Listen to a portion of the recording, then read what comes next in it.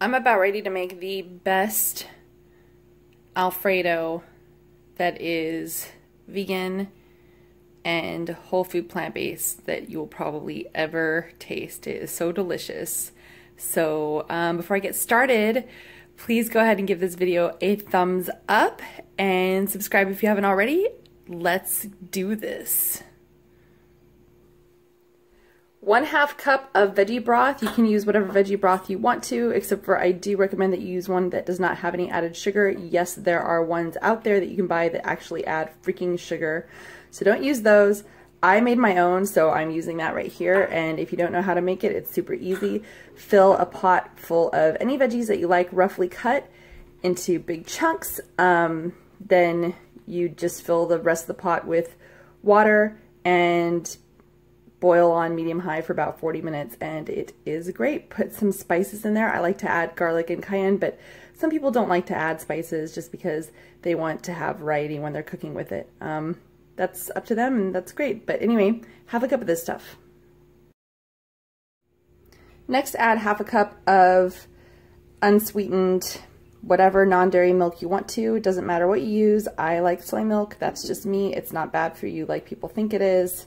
That's a myth, and I will post a link here to a video that shows how soy is actually good for you.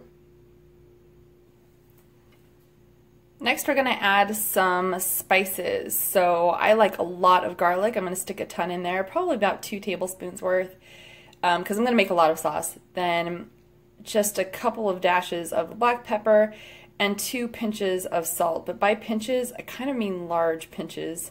But just salt to taste, because obviously salt's really super powerful, so don't overdo it because that could really ruin the sauce.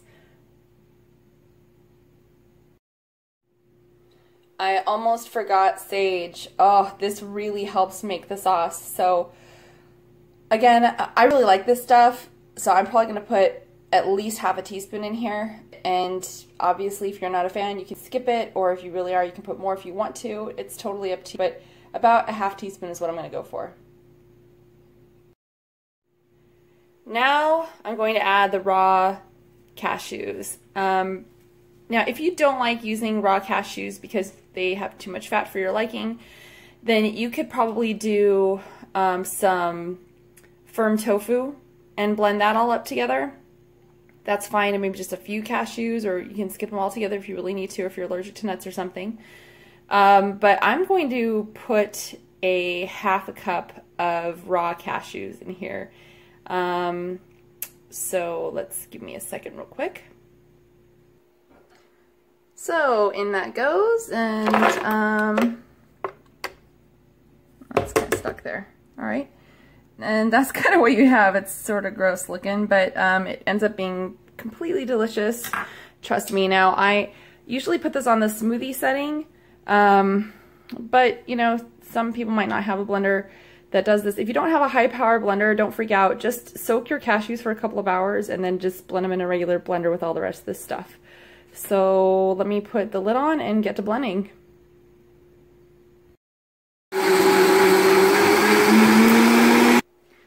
All right, I know that my Vitamix looks disgusting, and I get that, but that's because it's really hard to get this freaking thing actually clean, and Vitamix is kind of known for that problem, so that's the only bad thing about having a Vitamix. But if you have ideas about how to get this thing actually clean, well, I mean, it's clean.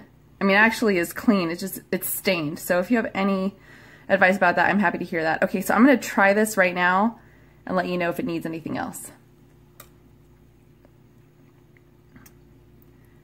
That's pretty freaking good.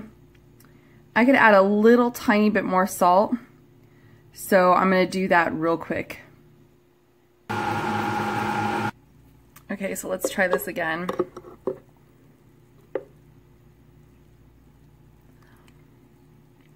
That is absolutely delicious.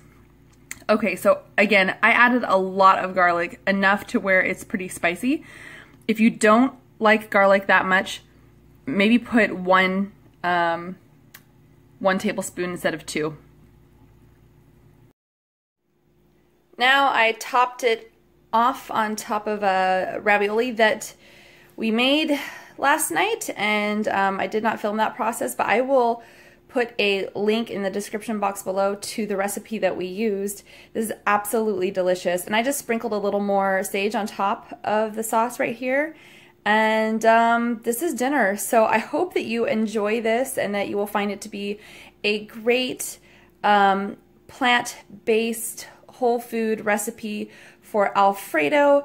I know that I have an earlier video on a turmeric version of Alfredo.